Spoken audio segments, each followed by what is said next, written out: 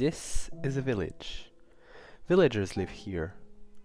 But in order to stay alive, they have to cooperate and create a system where they can trade items to get the ones they cannot produce by themselves.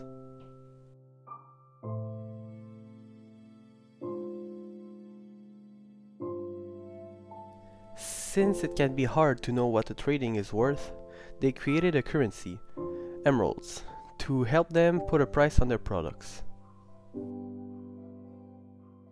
It is not only villagers who do the trading. In fact, outsiders can also interact with them. For a certain amount of emeralds, these outsiders can either buy or sell items from the villagers.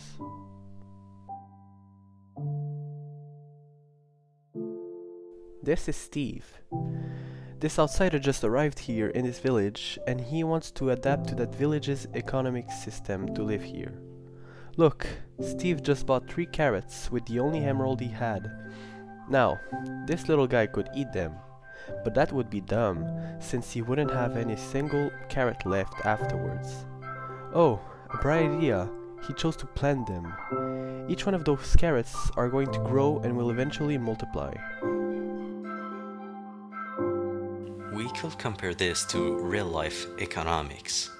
Indeed, we could compare those carrots as long-term and safe investments, since the longer you wait, the more profit you will get.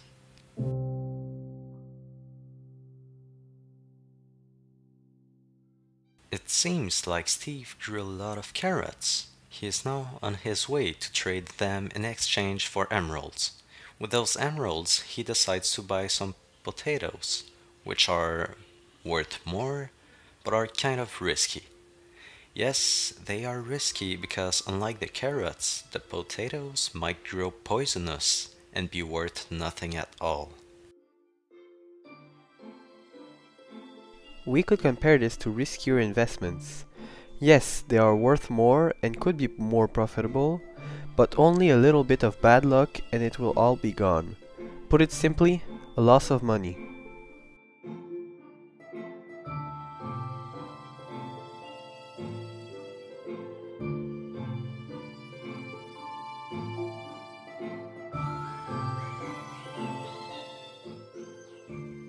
Wow, it would seem that Steve has learned how to trade now, but of course, just like a lot of people, he wants more.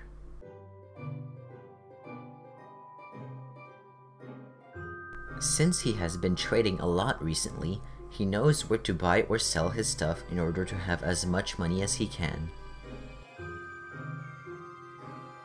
The problem is, because Steve bought a lot of things, he is struggling a bit with his emeralds. Every time an item gets sold out, it gets a price increase for everyone when it's resupplied. This could be compared to real-life demand. The more is bought, the higher the prices are. Also, another thing that will make the prices vary is gossiping. At around 4 p.m., villagers will gather in the middle of the village and, whenever he does a good or bad action, they will discuss it.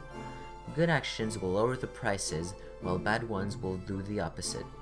They also discuss things such as their sales. While they talk about his actions, they will decide if they should give him bonuses or special discounts, do nothing, or increase prices. If Steve trades enough with one of them, that villager is going to offer him a variety of new deals.